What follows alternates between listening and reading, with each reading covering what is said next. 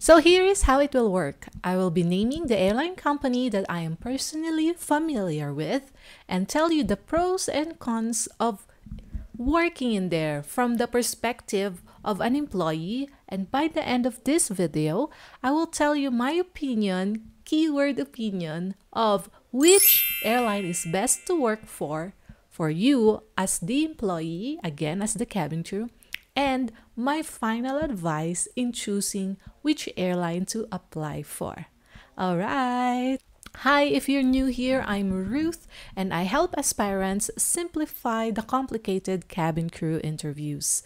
I make weekly videos on flight attendant interview tips, and if you are a new or a fresh graduate researching this topic right now or currently employed and looking for a way to shift your career from your current career into a flying career, well, you have clicked on the right video. Make sure you subscribe to this channel to get my weekly tips here on YouTube, on the podcast, and the videos on Facebook. With all that said, let's get started with the video. So let's go ahead and name the first airline that we will roast today. The first airline that I want to talk about is Qatar Airways. They do have lots of pros and lots of cons. But is it worth it to work with them or to work for them? We will answer that by the end of the video. For now, the pros that I could tell you if you are interested in working for Qatar Airways is that they have amazing dream destinations. They have almost everything. So what is the purpose of working in an airline with lots of destinations? The purpose of this is that, one, you will be able to visit the country and stay there. If you are working, it's called a layover. That's where you stay there. For example, you can go to Europe, stay for 3 days, and your flight back will be going back after 3 days. So the whole time that you are in Europe, you are being paid per day.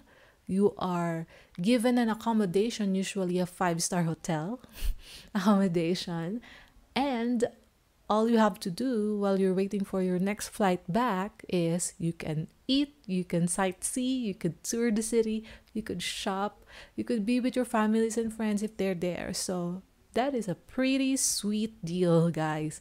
And Qatar Airways have lots of these destinations to choose from. So what if your airline doesn't fly to a specific place that you want to go to? You can still go there, but during your off days, right? During your off days, you could use an airline, that they are collabing with, an airline ticket. You can get a discounted rate because you're a crew, and you could try to go there, get a chance to go there by, lining up in this queue, and they will say if there is a vacant seat, you can go. But if it's a full flight, you have to wait for the next flight. That's how it is. So that is the purpose of why we are rating the airline per destination, because if it is already in the roster, it's already in the places that you go anyways, you don't have to wait for your day off to visit a certain place. So you could only just imagine the possibilities. Like Qatar Airways goes to Maldives, they go to almost everywhere that you could think of in the world. So yeah, destinations, 10 over 10. The salary is really good. So the salary compared to other airlines is good.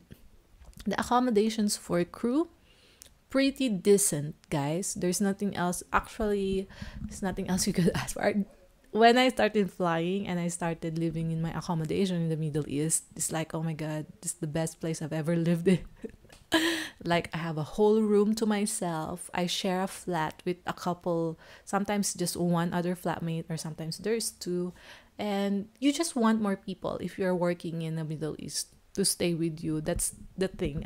For me, my personal experience, I like it when there's other people in the house, so I wouldn't feel so lonely, because of course I'm not with my family, right? So yeah, accommodation's really good.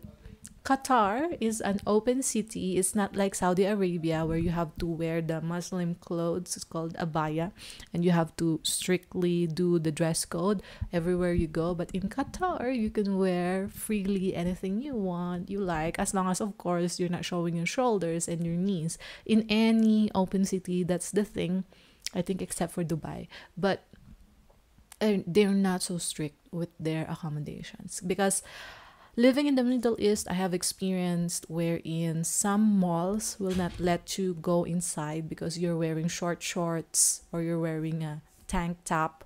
So you're supposed to cover them, just to respect the culture and things like that. And also, they're trying to avoid commotion, because people are not used to that. So you might get in trouble if you're a girl. You might get in the wrong side of the mall and somebody attacks you, something like that. It's just for your safety as well. So enough said. Qatar, I think it's an open city, and it has lots of modern and entertainment, restaurant places to go, guys. It is like one of the top-notch cities that you could entertain yourself. All right. And the next thing about Qatar Airways that I like is their fast career growth. It's a solid company to work for. It will never go bankrupt, because I think the government is still a part of the company. And their level of training is not so bad, all right? If you study, you could pass it.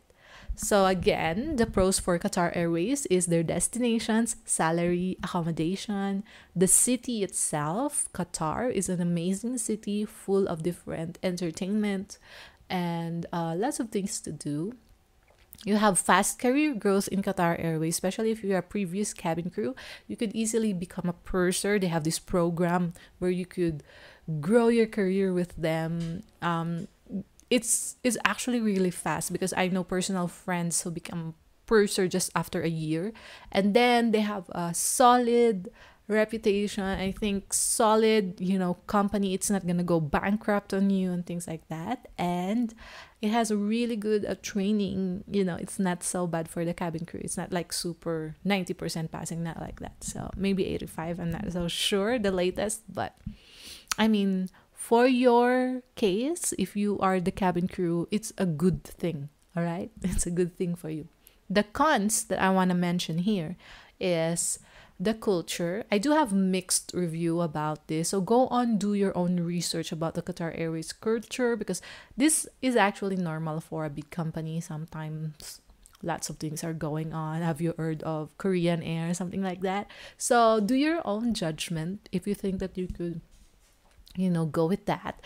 But I also have reviews where they're like, okay, and actually they'll like the culture. So do your own research, my loves. And then another con that I would like to state is that Qatar, though it is a very modern and entertaining city, it is actually very expensive.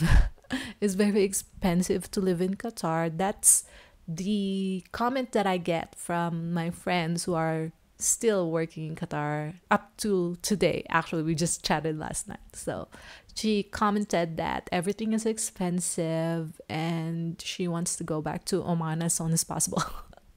So yeah, that is Qatar City for you, another con. And also fast turnover of the employee. If you have noticed, Qatar Airways is always hiring, because they always they have certain, going to the next con, rules.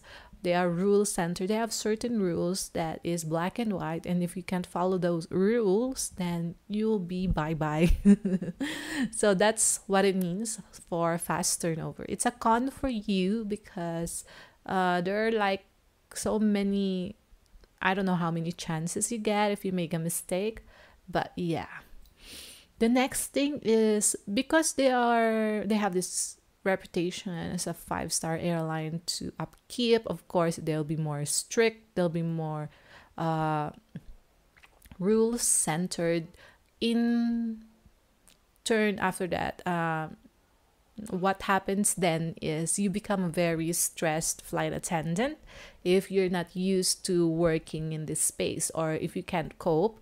It could be something that is a high level of stress for you, because some airlines, they're just lax, they don't have this reputation to uphold and things like that. So if it just comes with the territory, you are working with a really, you know, high end airline, so you have to keep up with the brand and just go with it. So probably you will be stressed, I'm just assuming here, but yeah. That's a con. And the last but not least is a very traditional company. I have firsthand experience about this. You're not allowed to actually post your picture in a uniform. We do see it a lot online. A lot of people are posting with their pictures and their uniforms, but if you look at the contract, it's actually not allowed to show yourself in social media, because it's something about the airlines trying to keep the privilege to see you only in person. But if your picture is like plastered all over the social media, they're like, okay, nothing new here. So they want to keep that mystery about the flight attendant image, and they wanted to only have official photos to be posted and things like that, you know. Going back to the upkeeping the level of standard that they are holding on to. So now it's just the first airline and we're already 15 minutes down the clock. Do you think, talking about Qatar Airways and all that they have to offer and all the cons that you have to deal with, do you think it will be worth it to work for them? Well, tune in till the end because I will give you the tea on that. By the way, I have a playlist of videos about the latest Qatar Airways recruitment processes and tips. It will be on the link. I will link the playlist, and also the latest video about that is the latest Qatar Airways recruitment process that happened this year, last May. And finally, my friend has flown to Qatar last night, so she's there. She is sharing with us what happened with her recruitment last May and some tips if you are interested in getting hired as well like her. All right, so that's my Qatar Airways pros and cons. Now let's try to keep this video upbeat. I know I talk a little bit slow, but I want to make sure that we cover everything before I go on and give you like a shortcut version. So now let's try to move this along. The next airline I want to talk about is Emirates. The pros are destinations, salary, accommodations, and Dubai is the best city, guys, for shopping. I just love shopping in Dubai. Super cheap. Like all these brands like Crocs, like they're like 90% off during Dubai sale. Dubai day sale. They have that holiday that everybody's just on sale. So I love Dubai because of the shopping. And because I have a friend who lives there, I usually spend Christmas and New Year's there with her and her family. So yeah, I miss Dubai. It's a shopping haven. And there's lots of good restaurants, modern entertainment, and so many things to do in the city. And guys, this is the best part of working with Emirates. They are open to social media influencers. So if you post about yourself, getting ready for your work, you will not get in trouble like I did. You will not get called for the office. If you posted anything to social media, as long as you're keeping up with the standards of the image of the company, they said it will be all right. And they even have official ambassadors that is actually representing the company. So that means you are an official vlogger for Emirates. If you are one of those cabin crew that they, you know, tap or something.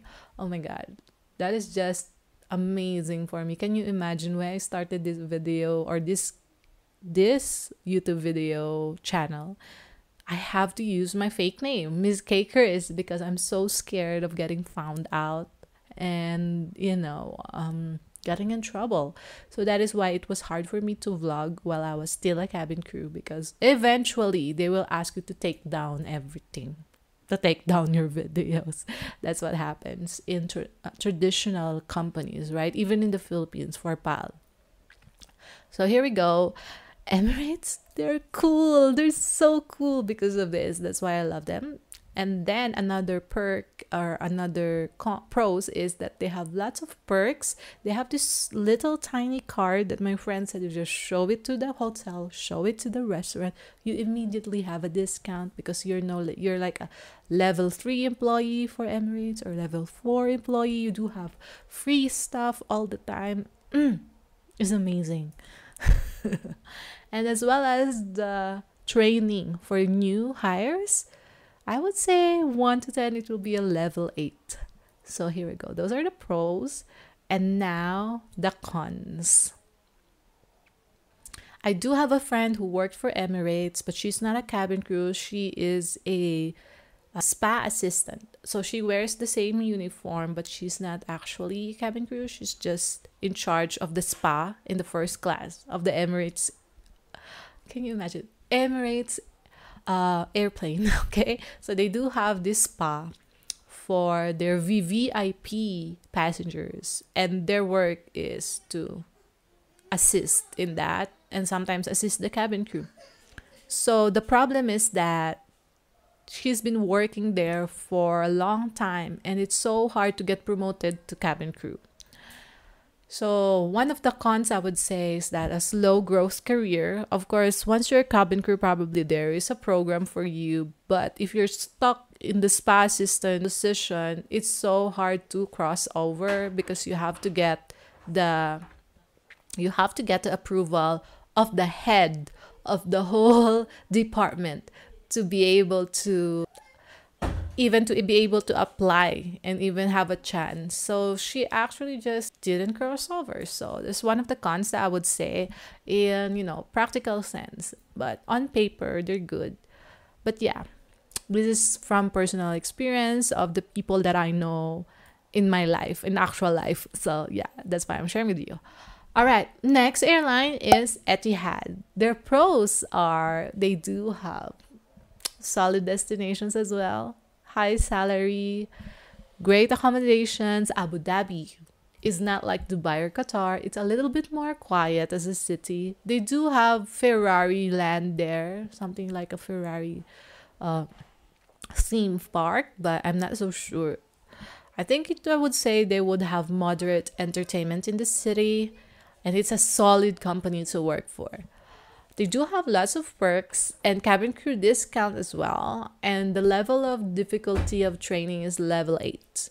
Almost like the same as Emirates. They are really, how do I say this? They're not so stressed to work for. But still, of course, they have rules in place. And there are things that you have to follow. Standard, the standard level of it, not the OA, not the overacting stress levels of following them, but a little bit more reasonable. My baby's crying. All right, the cons is that I can't really think of a con for Etihad. I do love their uniforms, but I could only imagine how hard it is to get ready for that uniform. It is the epitome of what we call in the Philippines, tiis ganda. When you want to wear the high heels, it's gonna hurt, but you still wear it, all right? So because of this beautiful uniform, I think it's a con because on a daily basis, you have to put it together. There's like so many complexities involved, but probably you'll get used to it. That's the only con that I could think about Etihad. I'm so sorry. Oh my god. If you have reached this part of the video, we have covered 3 airlines so far. Stick until the end and I will share with you my final recommendation, which airline is best to work for in my own humble opinion. And if my content has been helpful to you for your cabin crew journey, please let me know by liking this video or leaving a review if you are listening over the podcast or the Facebook page. That really helps me a lot and it enables me to make more free videos on this channel. Okay, let's move on to my favorite domestic airlines. Let's talk about PAL, or the Philippine Airlines, the flag carrier of my country. Their pros is the destination, good destinations. They fly to USA, Europe. I think they have Europe flights, and Sydney, Australia.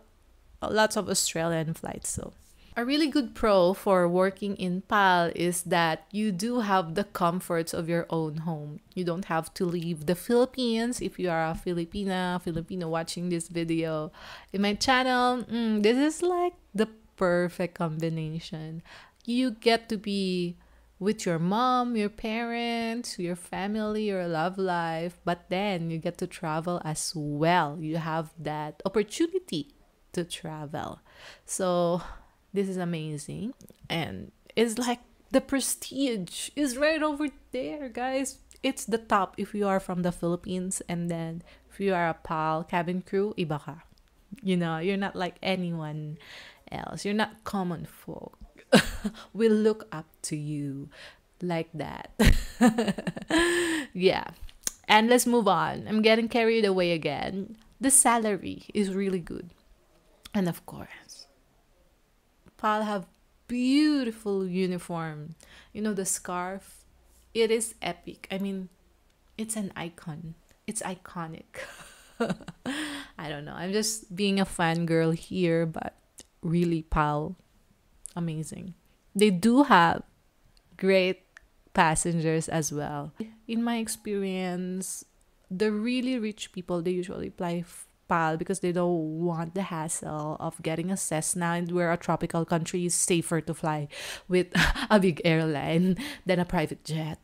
So you would usually see them flying this airline, and yeah, it's amazing. You will see the difference really and also a lot of artists and a lot of actresses, actors, they fly PAL as well. If they have like a big event, you probably see your whole basketball team in this airline. So there's lots of opportunities to meet and greet amazing passengers. And last but not the least, career longevity. There is this saying about working for PAL. Once you work for PAL, you die there because it's just that good. You don't want to look for anywhere else to work for because you're taken care of. Everything is good. All right? All right, let's go to the con. One con that I would definitely make note of is the seniority. If you are from the Philippines, you are familiar with this, but if not, it's basically the culture of how people treat you. So there is this like pecking order to things. So when you are working for PAL, you will probably be stressed because of your workmates or your superiors, because if you don't say good morning to them, even if just one bit you forgot to greet them, you should be the first one to greet them and say, hi, good morning, I'm flying with you today, something like that. You will be considered rude and you will be bullied till the end of times. I'm not kidding. So that's what we call seniority. It's really prevalent in the PAL culture, but it's okay. We'll talk about it till the end. I'll give you the verdict of if it is it worth it to work for PAL. The next airline we're going to talk about is Cebu Pacific. So the pros is you have lots of perks working for Cebu Pacific. They recently implemented a family day for their employees. So they're like really looking after your whole self as the employee. So they do have lots of programs, pakulo, you know, for the employees to keep them happy. If you have perfect attendance, you would win a rice allowance, right? I think that was implemented way before, but I'm not so sure if it's still going on right now. But that's a good way to motivate your employees. And it's a good thing to have if you're working for that company. There's like lots of things to go for. You can achieve different goals because they do have lots of programs for you. So you really feel that you are being taken care of. They do have lots of income potential as well on top of your basic salary because they do sales in flight. So you do have commission in flight. So that's really good. That's one of the perks of working for a low-cost airline because you have less work because it's not a traditional airline that everybody gets a free food, right? Now, if they want food, they have to pay for it. And that means less work for you and more money for you if more people wanted to buy your things. All right? I'm sorry we have lost our battery, it died. But as I was saying, another pro for working for Cebu Pacific is the passengers. There's no adjustment period to working with someone in a different culture. Like, for example, if you start working for the Middle East, you have to adjust to how things are for Muslims. Like, for example, they can't sit together if they're not husband and wife. So there's a headache for you as the cabin crew because you have to find a seat for the ladies and another seat for the men. And then, you know what? It's just a headache. So if you're working with people in your same culture, it's so much easier. This also goes for PAL as well, right? So that's a pro. I think that's a pro because there's no adjustment period. It's so easy to deal with the passengers. Like, they could easily understand you. And Filipinos are one of the best passengers in the whole wide world to have, guys, because we don't smell.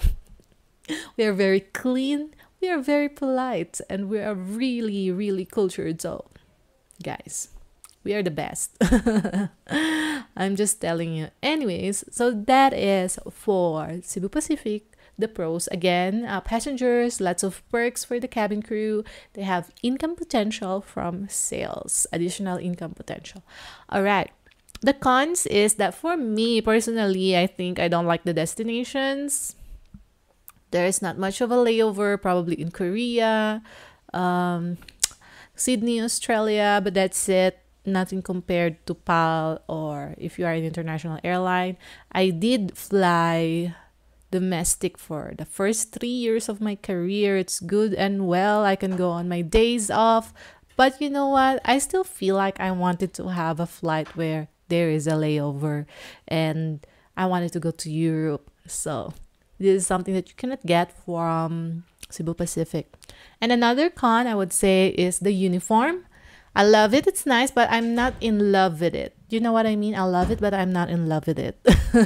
It's just not my thing. I like classy stuff. I don't know. I just like traditional probably more. That's more of my taste, but I can't do modern. Even though my first airline, we are wearing shorts and polo shirts. I've been there. And guys, probably I would prefer a more like, I don't know. I prefer a really nice uniform because I've tried working for the same, level, but it was okay. It was comfort over, fashion, but so it's a con for me. Last airline, guys, that we are going to talk about is AirAsia. The pros are, you have good and great passengers coming and flying with this airline. It is so fun. Their culture is fun, enjoyable. It's like the Virgin Airlines of Asia. So for me, AirAsia is like so out of the opposite of the traditional where you could wear your hair down. There's lots of, lots of things going on that is just not available for the traditional airlines. And also you sell They do have good uniforms, guys. I like their uniform. It's all red. It's like it's a fun but glamorous at the same time. Still a touch of classy because it's a tailor suit, yeah, and it's in red. And you know, oh my God, nobody can mistake you for anything else if you're walking down the street with this. So yeah, it's really good. I think their destinations are okay because they do have a lot of Malaysian flights, Singapore, Hong Kong.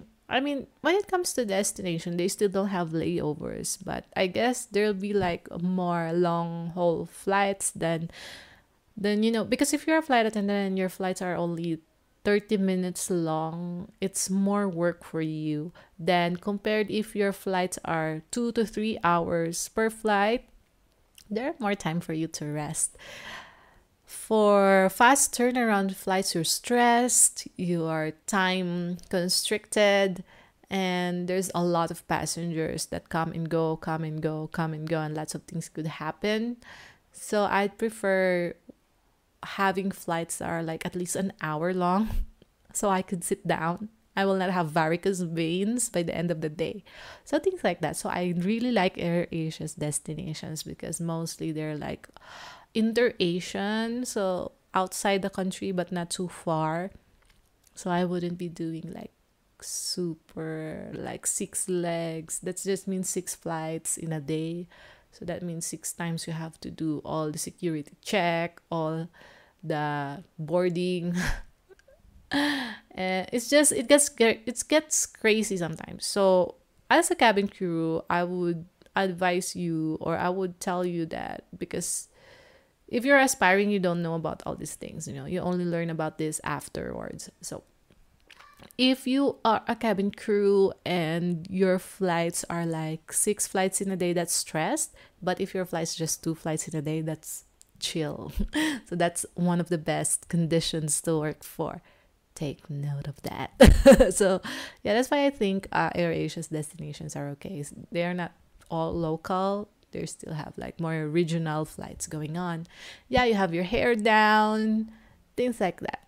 The salary is good as well. I've heard from the grapevine that when they started AirAsia X here in Metro Manila in the Philippines, lots of people suddenly started having cars, you know, having houses with their AirAsia cabin crew. So they really give good salary to their cabin crew. Yes.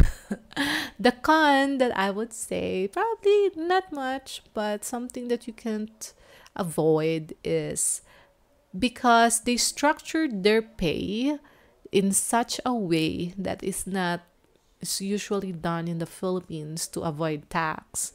They structure it straightforward. This is your pay. So the government have lots of tax that they could get because they just put the salary in one thing. Usually in the Philippines, we put our salary in different things. So we have the basic salary, that's the taxable salary. Then we have allowances, perks, bonuses. Those are tax-free. So by the end of the day, the employee or the cabin crew will get hopefully more, you know. That's the idea. But since AirAsia X is a Malaysian-based company who's operating in the Philippines, probably they don't know about these things or they don't want to do all that things that we Filipinos do. We're really good at it. You know what I'm talking about. And they just put it there in the basic salary. So now Uncle Sam has a chance to get most. You are like put in a higher tax bracket. You have more percentage to pay to taxes, things like that. But it's also good because this way you can get that car. You know, you can get that down payment for your home. I mean, there's more opportunities for you to do loans. Yeah.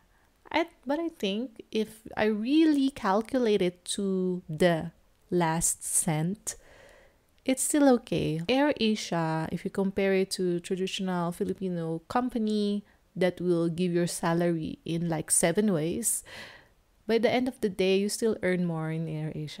That's what I think because you have more flights, more flying hours, even though, yeah, you're taxed, but your take-home pay almost the same or more. And then you have the additional perk of using that pay slip to fund a business, buy your car. You'll have that credibility for the creditors to give you, whatever it is that you want to get that you can't get if you have a low salary on your basic pay. Lots of math. You didn't expect that, right?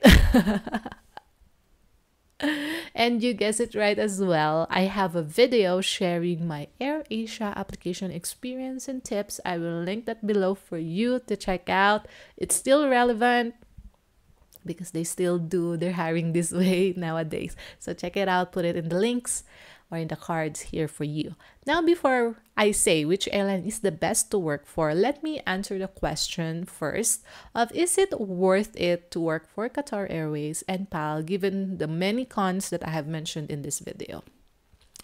First things first, Qatar. Is it worth it despite the many cons and the many bad rumors that I hear about the company? The answer will actually depend on your goals and your personality. If your goals is checking off as many countries to visit as long as you can while you're still single and no responsibilities in life, this is the best place to do it. Because you will get, from the destinations alone, you will get access to a lot of places. All right. And also, if your goal is to earn lots of money while you're still young and starting your career, you don't mind, if you prioritize that over having a chill life or having a chillax vibe in life, this is the best place to do it. Because you know what? You will prioritize your goals and dreams. You wouldn't mind the many rules and protocols that you have to deal with when working with Qatar. So for me, and also the culture, when we talk about culture, the seniority thing, the reporting thing that's going on in Qatar Airways, you know what? You will learn to deal with it because I've learned to deal with it. Seniority will be present wherever you go, whichever airline you go with. So better yet, deal with it with the best possible pros on your side than to deal with seniority anyways, but then you don't get the other perks like the destinations and the money, right? The only way to deal with seniority is that just think that you will not fly with them ever again. Because that's the good thing about being a cabin crew. You don't work in an office that you're stuck with your coworkers every day. You have different coworkers every flight. So you don't have to deal with them until another day or another flight in a month time. You probably just deal with a difficult coworker 2 to 3 times a month. That's it. All right. So yeah, and also one big thing, if you are gonna be working for Qatar, you should not be an alcoholic. Just kidding. You should be over your party days and all of those happy life, because their rules will not be so nice to you. They do have lots of curfews, and it's not allowed to smoke, and alcohol is not allowed in the Middle East. So you can still have alcohol on your layovers and in your home, but yeah, it's not a party scene airline, guys. So that's my 2 cents about it. Again, Qatar was, yes, if you have you don't have the party animal personality, yes, you can do it. If you're just like more mellow and introvert, you just want to travel and have money, yeah, this is the company. You can do it. You can work it, girl. Even the culture, you can do it. Yeah, you can do it, guys. Depends on how bad you want your goals to be met. And is it worth working for PAL? 100% yes. Because you have the comforts of home, the pride as a flag carrier cabin crew, high salary, dream destinations, and perks, which means you could get your family, let them travel with you Oh my God, from the perks alone is worth it already because you can have your family with you traveling. So, and yeah, like I mentioned before, PAL have a reputation that once you are employed, you stay there forever. That's why you see a lot of old people in PAL. Hi, PAL. I love you guys. So I'm not trying to cause drama. It's just the reality. And once you experience working with them, you probably, dealing with the seniority, just like the way you deal with the seniority in Qatar Airways. You don't have to fly with that person all the time. If that person is really a bully, then just deal with the time that you are flying together and leave it there in the airplane. You don't have to take your work home. So it's doable, guys. It's really worth it with the benefits that you get for working in this company.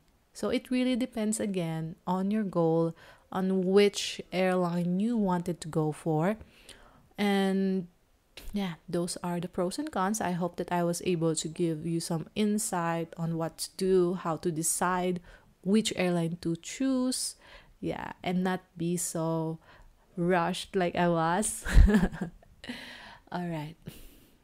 In the comments, please share in your opinion what is the best airline to work for. Let me know. I'm curious. And now we have reached the most awaited part of this video. Finally, we're going to answer the question, which airline is, in my opinion, the best to work for?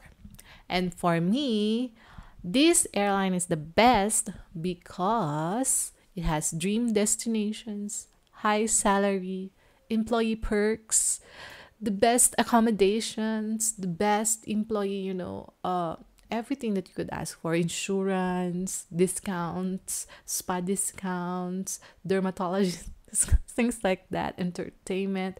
The place, a city to live, a great city to live in. And also, I have personal friends there, so that's why I'm a little bit biased. But even if I don't have friends, I could easily make friends. And the cherry on top is that I can vlog and post about my experience as a cabin crew with this airline. So you already know what airline I'm talking about. And they're actually like this even before the dawn of social media. They have already been so encouraging to their cabin crew. Yeah. So for me, this is the airline that I'm referring to is the Emirates Airlines. They're the best, I could say. I mean, my own airline when I was in the Middle East, of course, is the best. The only one missing element that I wished I had while I was working there is that I wished I had more freedom to vlog. I had more freedom on social media. All the rest, I have it destinations, I have good friends there, and high salary, accommodations, and a quiet city is a much more fit for me. I didn't include my own company out of respect, and that's Oman Air. But if I was allowed to vlog, it will be my number one choice. But I wasn't. I actually got into hot waters doing vlogging there. They found out after all the layers of protection that I have put on my channel and blog. So yeah, that's the thing. So for me, number one is Emirates because of that. And number two is my own airline, Oman Air. So if only I was allowed to vlog, I would choose Oman Air because I love my own experience and that's what life gave me. But seriously, Emirates beat my airline in this area and that's why they won the crown. All right. Next Monday, I'll be sharing with you a story time of how I actually got the job of a flight attendant and the behind the scenes experience that I went through. There was like hiding from my family, high drama, toxic life, whatever. And it actually led me to the career of a flight attendant. So watch out for that video that's coming next Monday. If you are serious about starting your own flight attendant journey, check out my book, Ready for Takeoff. It is now available for shipping worldwide through my website, misskaykrizz.com, or Shopee/Kaykrizz if you are from the Philippines. So there's my book here. Let me just show you a little bit. It's always on the background of my video. So this has been published 2018, and this is everything that I wished I knew before I started flying or applying for my flight attendant position as cabin crew. So I really drained my brain for everything that I wish I knew, and I put it here in a small handy dandy book. And this book knows the fundamental truth why others get the job and why others do not. It's all about preparation. Spoiler alert, it's here on the book. I have written down the 8 proven steps or 8 proven preparations that you have to prepare for when you are pursuing a dream job like being a flight attendant. So this is what worked for me and all my clients that I have coached on my one-on-one coaching, on my in-person seminars, in my masterclass. This is what I always refer to, and this is what gives them that, passing with flying colors vibe, because you covered all the areas. So don't leave your dream job to chance. Get my book ready for takeoff, available at misskaykrizz.com.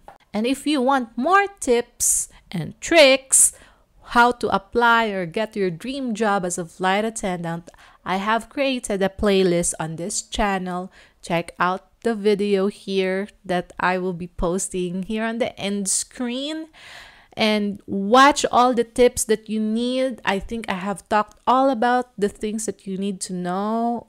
It's just here on my channel. Just search through the playlist what interests you and what topic you are struggling with right now. It will be on the screen. Click it right now, and I will see you on that next video. Thank you, and I will fly with you soon. Bye.